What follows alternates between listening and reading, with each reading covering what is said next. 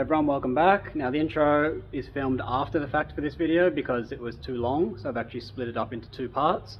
So in this video we will be showing the guard repair, so driver side guard repaired and back on, driver side door skin inner and outer, some floor repairs under there, and an inner and outer lower rear quarter with like all the associated brackets and stuff under there.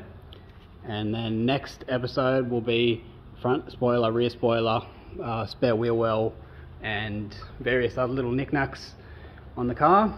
It'll be inner door skin for this side, the sill, battery tray repairs, and the horn bracket and stuff, other little things that were missed. So let's go back in time. So that section of the sill replaced, so it's got this little piece to put in now. Alright, so sill's all repaired. Move on to something else. Probably the inner of this floor now. This part. So just simple shrinker stretcher on a piece of normal 90 fold, just to get the floor piece. So unpicked, primed, and I've got my replacement piece here. So just got to chuck that in and start welding it in. Working in darkness at the moment because I don't know where I placed my light. I have checked everywhere, checked every car. I don't know where my little LED light is. I'm thinking I left it under that tub and it's already left, or maybe it's in the back of it or something. I caught that early. I was about to start welding it in, then I was like, wait a minute, you missed that plug there. So I had to drill that for the front of the floor. I've got this piece just tacked in place, and I'm just going to buzz those MIGs off and then TIG it in. It's easier to sand. And I've got this piece cut out. This is primed. I've got my infill cut and shut ready to go together. And this piece didn't fit in this section because it's a cut from the opposite side, and the bead length is actually different, so I had to actually section it and join it all back together. So it's still quicker than making that piece by hand because that's actually really deep and tapered bead. So it's just a pain in the ass to make that. I'd rather just use an existing one. Okay, so they're tigged in, and I'll get to the underside once I do the front little patch when I put it on the hoist, save laying on the ground. Okay, so that patch is done, that one's done, and I'll get to the underside once I put it on the hoist. Old floor removed and prepped for the new cut.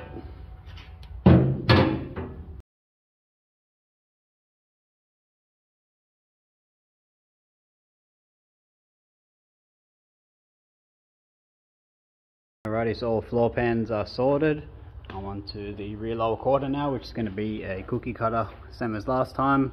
Make the outer, pull that off, make the inners, all the inner wheel well structure, and then make the inner lower quarter, fit all those. So here we go.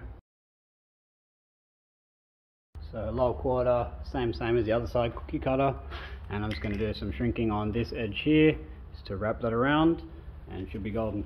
Alright, so it's the lower all made. Just click it on, and ready to unpick what's behind it and sort out this wheel well. I've taken that outer off, and it's got a layer of like sealer. It's like doesn't go hard, just like chewing gum. It stays between this face of the panel, so you've got to make it tight on this edge, but remember that this edge actually has like a 2 to 3 mil gap there for the sealer. So the inner's pretty good, a few spots up here, just little holes, but this one maybe just a slight patch just on the outside of it, but the whole inner, the rest of the inner looks pretty good, so it should clean up good. It'll just be an outer there thankfully, and then just this wheel arch here and this section along here. So the inside, again, nothing special, just paper as my template for the wheel arch.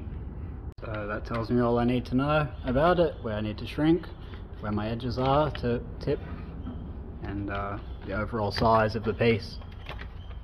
So I just transferred it to steel. I just draw the line on, I give it a faint bead roll just so it's there forever. I just form it over whatever, form it over your knee, the tyre, anything to get it starting to be close. And then I've got to shrink this area here to start wrapping this corner around. So I'll do that now. And there's another little detail here that pumps out. It's like a little secondary wheel arch on the inside. Probably be able to see it from, yeah, it's like another little detail there. So that lets it meet the quarter. Alright, so that's a few passes with the thumbnails just on this area here. It's starting to curve it around. So now I need to planish that out to blend that area in, and then run the tipping wheel on this edge again to start tipping that flange. So there's no real game plan, I just sort of wing it every time and it changes every time. So that's this side pretty much roughed out, and I'm going to pretty much add this flange in now the whole way, and it should wrap it around the rest of the way. So alright, so that's the replacement, just clamped over the top and fitting really good. It takes stuff all time to make something like that. You surprise yourself sometimes. Some things are really easy like that. It was like I started that at 4:15 and it's now 10 to 5, so yeah, under an hour, and it's basically done, ready to cut out and weld in.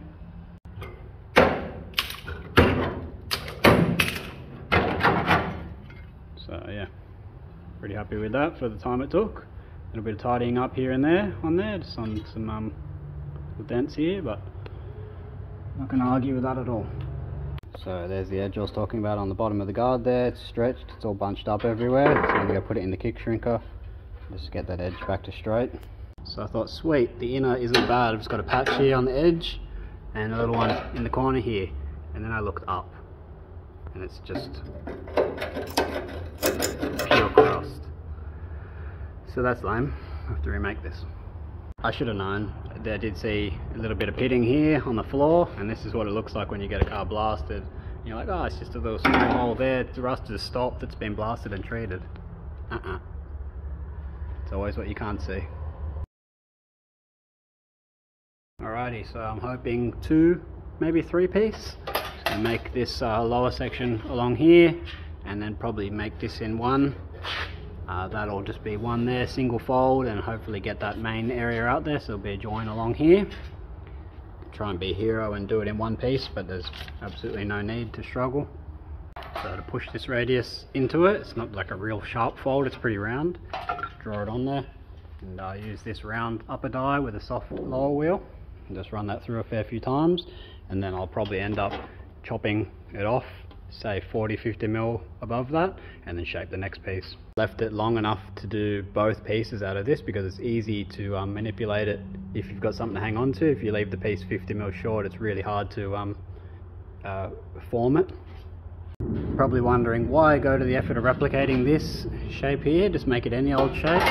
It's actually got a bracket there that does something, so there is a void and a pocket there and a bracket for something. So I'm assuming it's like a muffler shield or something like that, but that's going to stay how it is original. And as I've run this bead onto it, I might even try like a 2-piece style. I might just start malleting some shape into this. I might be able to get that instead of doing a join across there. It might end up just joining the 2 ends on. We'll see how it works. I don't really know how it's going to react until you start doing it. Me 5 minutes ago, don't need to be a hero and make it in 1 piece. Next minute, here I am making it in 1 piece. Sometimes it just works, and you can just hammer form it over with like a dolly behind over the original piece. Sometimes it works like this and you can just rough it out and then pull it off and detail it all up. Most of the time it doesn't work, but sometimes you do get lucky and you can get it out of 1 piece like this. Alright, so pretty much got it. 1 piece, which is pretty surprising to me as well. Just needs a little bit of tidying up here and there, like on these blends, and just a bit of hammer marks and stuff to sort out, but fitting good. So I'll get it clamped in place now and get some reference holes, and then I can unpick this one. So that's all 3 layers there. Fitting good. 1 piece, surprisingly. There's a little wheel arch. So this is the inner arch. 1 piece as well.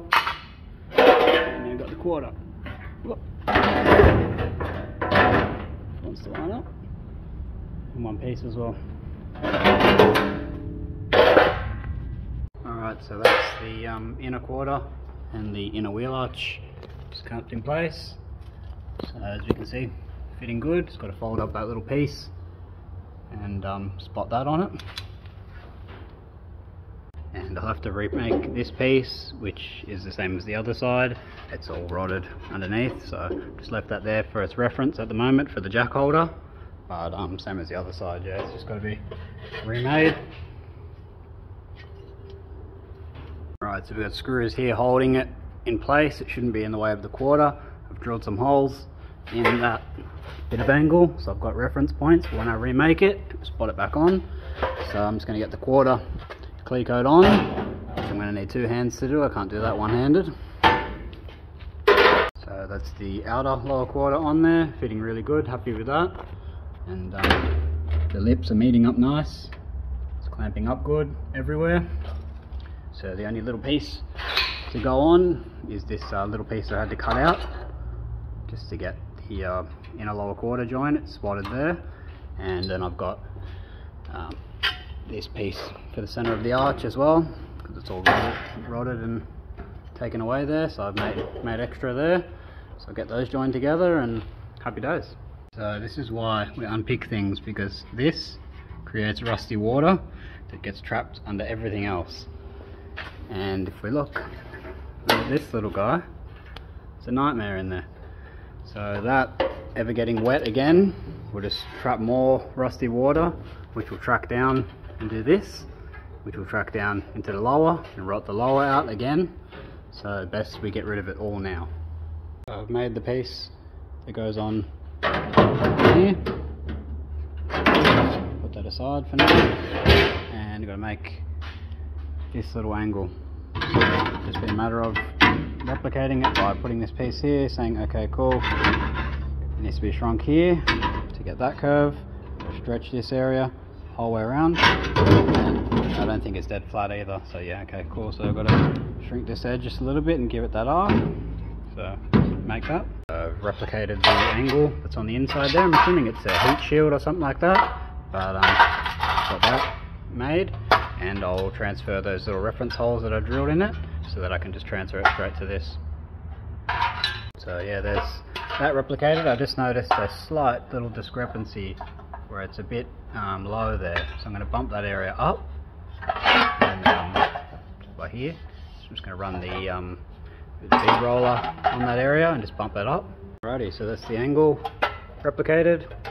Use the same reference holes so I know it's all exact, and I fixed that little discrepancy there that was a bit low. So happy days. Alrighty, so inner is welded on, the arch is welded on, and I've got this last remainder which I'll put on after the quarter's been put on, because I'd rather have access in there just in case, so I'll put that on last. Okay, so outer quarter is clamped on. I've got this piece to add on just yet, so I'll trim that back, get that on there, but all the inner lip and everything is all meeting up nice.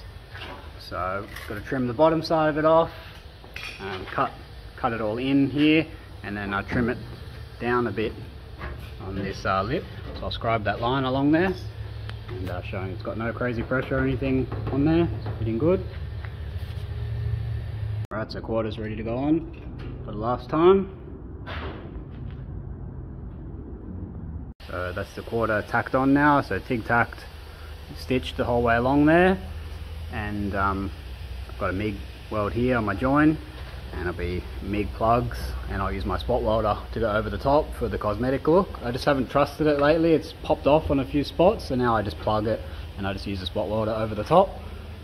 This area here I might end up MIGging it. I'll see how the TIG reacts. The sealer and stuff that's on there, you have to get it pretty much spotless, so I'll see how it ends up on this bit. Alrighty, so TIG join is done, and I MIGged this bit here. So I've got this face is all welded now. I've just got the plugs underneath, so I've got all these plugs to do around the whole perimeter.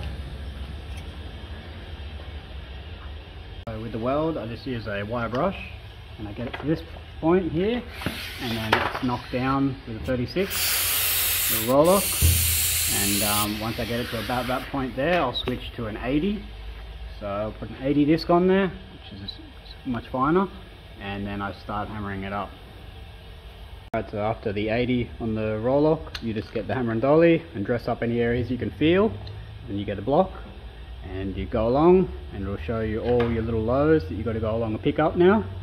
So then you just progressively keep going, give it another block, give it a dress up wherever needed until you're happy with it. So I just gave that a buzz with the 80, and primer will get any little imperfections that are there. So I'm just going to do these plugs on the underside now.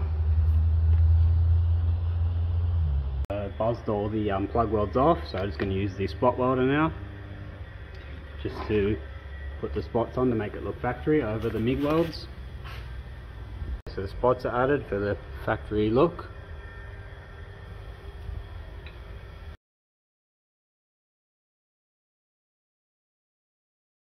So next up we're going to do door skin, so lower door skin, and fix up the inner as well, so the inner's rotted out. So I've got to peel this back, repair the inner, and then I'll make a new skin for the outer. Yeah, well, this is just crossed under this whole thing, so there's no point even trying to save it. I'll just buzz the lip off and then I'll repair the inner. The easiest way just to remove skins if you don't care about them, because it's just a rotted mess under there, you just buzz along there till you see it change. You see the little hairline split. As soon as you see the split, you know you're through. Just lift off, no trouble. Alright, so that's removed, and you can see it is toast all the way through. It's pretty much ready just to break. So piss that off.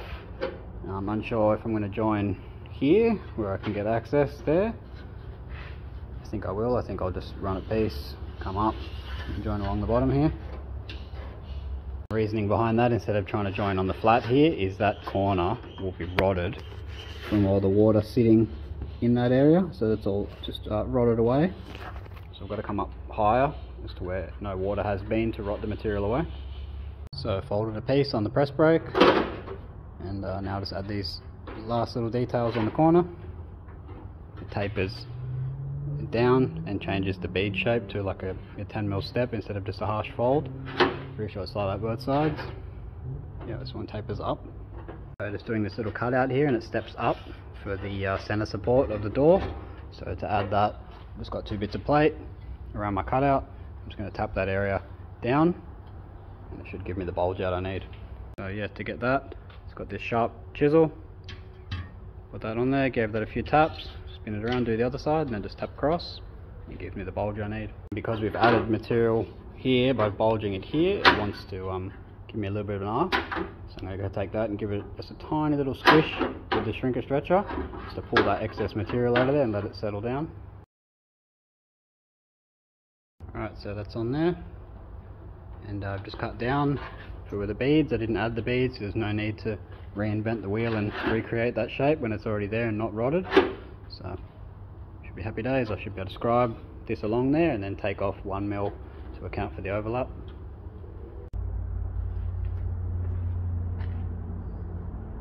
So there we go. Yucky.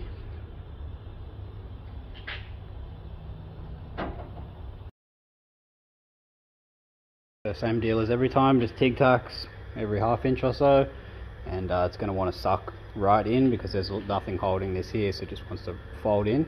And it is a little bit of a suck in shape factory, so I was like, oh, it doesn't seem flat, but yeah, it's got like a secondary step there, so it does actually curve inwards, which is surprising. I would have definitely thought it would be flat.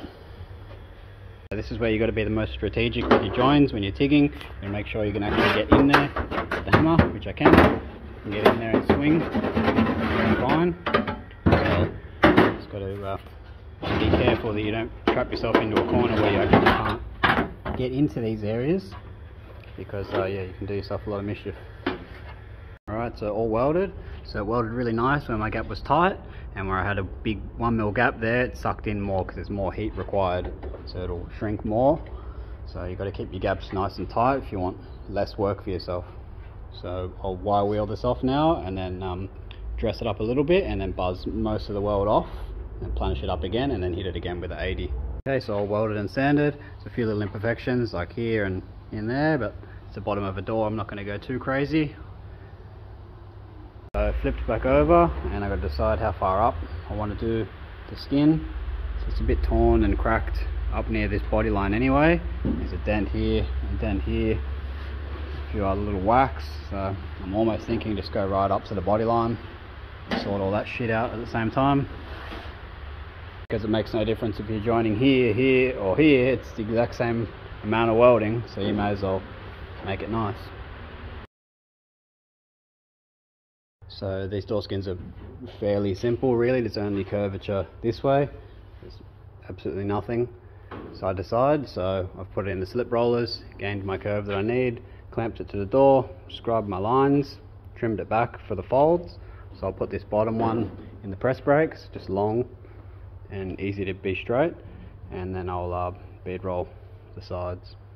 Yeah, so flanges are turned. This one's just beyond 90 because it's flat and straight. These ones we bring to 90 because the door has to curve like this, and if we fold that over there's too much material there and it will bow the opposite way to what we want the door to do. So I'm going to shrink this edge so it pulls the material out of there and keeps the curvature we want.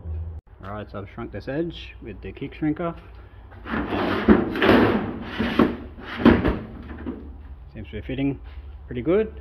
Now I've got to tighten one of these edges up because obviously I'm overlapped, so I've got to tighten up one edge before it'll fit on. So I'll unpick this one now. So trim the top, and Mazda loved putting spot welds along their perimeters, and yeah, just buzz the lip off, so just ground it against until it fell off. I've just got these two spots holding the skin now, and it should come off soon. So that's unpicked now. You can see where my join was yesterday. So I've got a little bit of weld to finish off here and a little join here to finish off, so I'll sort that out, but it's clean other than that. So I'll wire wheel all this up proper and give it a prime. So prime the inside edges of this where I'm not going to be able to get to again once they're hemmed over.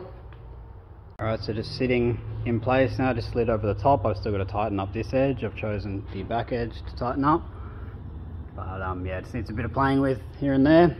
Just a bit of damage to address on the actual door first. There's a dent here as well, so I'll get those sorted out beforehand. All the inside where the skin's going to fold over, all cleaned up, ready to prime.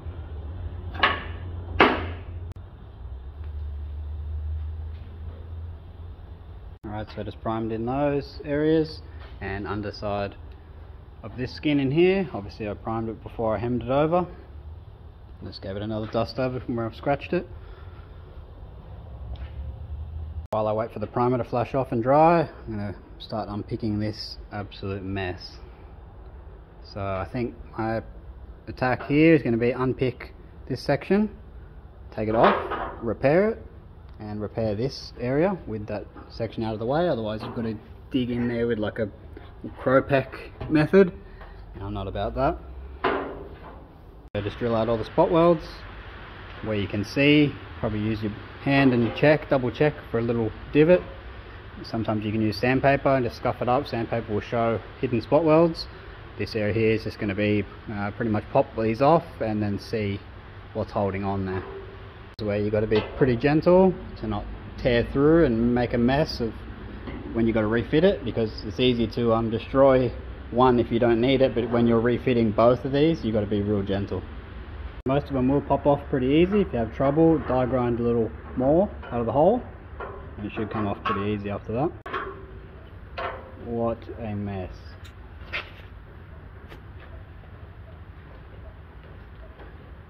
And it's a fine line between cut out and replace and repair what's there. Sometimes you can get lucky and do a few little relief slits of where it's really bunched up and stretched. There's just too much material there. So if you do a few reliefs and then hammer it back, sometimes it comes back. But any areas that are pretty much crushed over each other, I drill them out. And then once I get all this area back down to where it should be, all the gaps sort of close up and you can TIG them all up.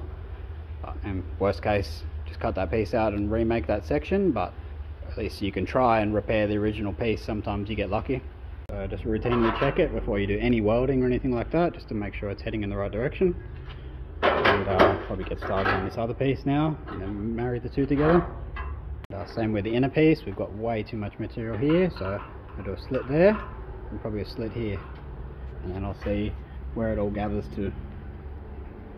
Right, so just sitting the guard back on the car now, just make sure everything bolts up still, and then I use bolt in the spot weld holes just to make sure it's all in the correct location. Otherwise it's out of whack you start welding shit on, it turns into a disaster. So this area is pretty paper thin now, so I'll probably end up remaking just this section here, and it's spreaded its chaos a bit further over there and tore the edge and stuff here, so bit to address. But I'm just going to sit the guard on there. I've put the door skin on. I want to fit the door, check the gaps, and then start finalizing that. So I've noticed a lot of damage on the guard in this area here where it had been smacked right in, and I noticed where they smashed all the rad support in as well, and that was to get the guard to move back, because they've elongated the hell out of this hole here just to try and get the guard back because the door gap was so bad. So it still needs to come back further to get that hole central to where the hole originally was. So I've got to pull this back off and just get this lip and sharpen it up a bit tighter there, and then I'll probably have to re-drill the hole because there's so much stretched material here. It's just not liking to go back where it was. I've got to get the guard in the right spot with the door and get all the door gapped up good so that I can finish the bottom of the door skin and get that happy where it needs to be. So just how much the hole's been elongated, just to get it where it would even be close to bolting on in its current damaged position. So yeah, I've got to get that to be central to close this gap right up. So we can see just how elongated it is there, and we want to get that back to being central to close this gap right up, but it won't let the guard go back because when the rad support was damaged and all pushed in, it let the guard go back to where it needs to be. But now that the rad support is straightened, it's held up and not letting it actually push back. So I've got to get that lip and move that lip forwards because all that metal's stretched, and then elongate that hole back to where it should be. Going to do that by putting the dolly against this lip a bit off and tap the lip forwards. Alrighty, so with some playing on that lip, didn't have to elongate any holes, got it to all line up to knock that back, and then I had to trim this little lip here. It was hitting against the rad support, so I trimmed that back to let the guard go back, and trimmed this one here that was banging on the sealer. So we're now fitting where it should be. The gaps are big, but that's how they are on these, unfortunately, and fitting good everywhere else. So now I can continue on getting this edge shrunk where it needs to be, where it's all stretched, and trying to splay the guard out this way, and same with the front here. Can tidy all this up and get it at least stitched in place so that we know we're in the right direction now. And now that I know I'm happy with where the guard's sitting, I'll play with the door a little bit more. Might lift the door up a smidge and yeah, get this door skin tacked on. And as we can see, the bottom of the guard is fitting 10 times better than the other side, but the door skin needs to just clock a little bit to get that gap to be perfect and slide forward a smidge. So that's the danger of trying to do a door skin off the car and then not checking it on the car, because your gap can be tight, big, and then yeah, it's up to shit because the door is completely wrong for the car, and you have to do monkey business to get it to fit. And as a rule with these old clunkers, it's one door doesn't fit the next car, so you might get a mint door off another one and it just does not fit your shell because they pretty much were not fitting great at the factory. So the panels that came off the car originally are going to fit best to that car, and I've found no matter how good the guard is and stuff that you buy, that you put on, it just does not fit nice sometimes to the next shell. In comparison for the other guard, it's so much bigger than the actual sill, like it bellies right down. I'm not sure if that's where it's been stretched heaps and then they've folded their own lip on it in the past. But yeah, the body gap's up to shit. It's tight right on the line, it's tight up the top, like it's just not great. But yeah, this one is really concerning. It's the height difference between that and the sill. So I'm gonna have to redo that lip. I'm gonna have to draw it on there where I want it with the level, and yeah, just refold that bottom because it's just not in the right spot at all. Alrighty, so I got my door skin tacked and punished. Now ready to do a big zap along there. You'll notice once you do little tacks along here that it will suck in and tighten right up, and if it tightens up and you can't get your finger over it nice and flush, then you got to tap that weld and it will expand that weld back out and open your gap back up a bit. It makes me nervous, this bit, because the door looks good and then you weld it and it warps and turns to shit and you got to slowly bring it back. Alright, so welded. Now I'm going to hit it with the wire wheel, and then the 36 on the roll lock, and then the 80 on the roll lock, depending on where it needs to be hit with the hammer and dolly. Alright, so that's buzzed down with 80 on the roll lock. Not happy with it in a few spots, it's pretty dented in, so from the heat. So I'm going to get behind there with the hammer and dolly now and dress it all up. Alrighty, so I got the door skin to about 80%. Just played with this gap. I got the front to do, but I want to address the guard first. So I can get into all these areas still. The weld's still fully accessible, so I'll play with this a bit more. But I've got to flatten this edge just a touch more, but I can't do that with the door on. I've got to pull the door off. So I've got to play with this area here that's just giving me grief. There's a stud snapped off in the guard as well, so I can't bolt it on properly yet. So I'm going to rip the guard off and tidy up all this area here. Give these a slice where it's all stretched from whatever mud flap and stuff it was there. Just take that back together so that it holds the guard in the right direction. And start playing with a few other areas here before I can move on to finalise the front repair. Alright, so I played with the back corner now. It's all bolting on where it should be, and I can continue with this repair. So I can unbolt this inner section, finish welding all this up, and then prime both back sides and spot it back on, and then address this mess here. There's a little few tears and stuff on there, but now the back's fitting good how it should be. I've just got that little edge of the skin there to weld up, and that corner there once I get the door back off. But the bolt sorted in the bottom of this now, so back to normal. And that's it, just the two little splits that were in the wheel arch welded up there. The rest of it come good. The front is bent over and mangled, but depending on what wheels he runs, we might even run it forward, so I just won't touch that for now. Got a little bit of rust here in the inner skirt to do, and a touch on the guard, so I'll sort that out. Now if I had to, I can continue tigging all these little slits up and dicking about, but for the same amount of time, you can just make a replacement section for there. Happy days. Same as the outer, just make a replacement piece for it. Sometimes it's just so much quicker just to replace than it is to repair. Alright, so that's the inner repaired. Patch on there. So all this. And I can do the outer now. Both faces are prepped for weld through primer. And this red oxide that Mazda uses, you think it's rust, and then you buzz it off and it's not rust at all. Alrighty, so probably like 80% on the guard, just finalising the last of the welds of any areas that needed to be built up. But yeah, that join's done up in there. Bloody earth clean.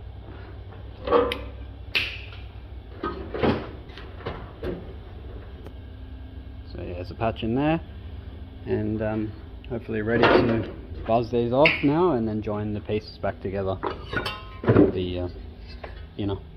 Alright, so that's just hit with the 80 on the roll lock. It's probably the most economical repair I can do for it. So I'm going to buzz it with the 80 on the whizzer to see if any lows and shit pop up. But still a lot of work there, just to do a little patch like that. That's why I don't really like repairing hanging panels. I feel like they're just such a uneconomical waste of time repair. Like, it's so much better off buying mint panels because it's cheaper every time. 9 times out of 10 it's cheaper to buy mint panels than it is to repair damaged panels. Alright, so that's pretty much where I'm going to get it to. It's the most economical repair I can do for this guard. Pretty decent. View of the inside there. So yeah, patch and a weld along the edge here where it was all creased in and all pushed inwards. So pumped all this area back out, and should be pretty good now. So I'm going to put this inner piece back on. Alright, so test fit for this piece, get that all bolted back in. Alrighty, so bolted back together, ready to do all these plugs along these areas. So inside view, not that you can see much. I'm going to chuck it back on the car, and I'm pretty sure there's a bit of resistance in this area here that I need to put in the kick shrinker, because that hole, it just required a bit of force to pull it over to it. So I think that just needs to be shrunk a little bit, that lip where I've pulled it forward.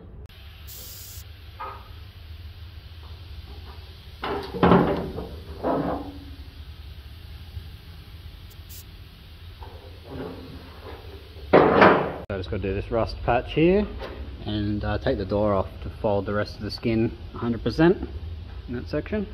Right, so door back off, folded this flange all the way 180, hemmed it over. So now I can hang the door back on the car. Always try and help yourself, put tape where your hinges were, because it's such a nightmare when it's one person and you're trying to hang a door.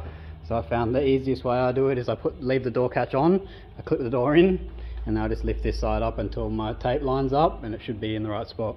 The reason I've only buzzed just the sides with the 80 on the whizzer and not started doing this join is I've run out of 80 whizzers on the round pads. I've only got squares that are meant for like the blocks, and it's just destroying the edge of my sander, so I'll wait until the whizzers arrive and then I'll continue on this. Alrighty, so the guard is hung back on. I didn't end up having to do any shrinking there, it went into place. So it's all bolted on. There's a bit of playing with the edge up here to pull it out a smidge.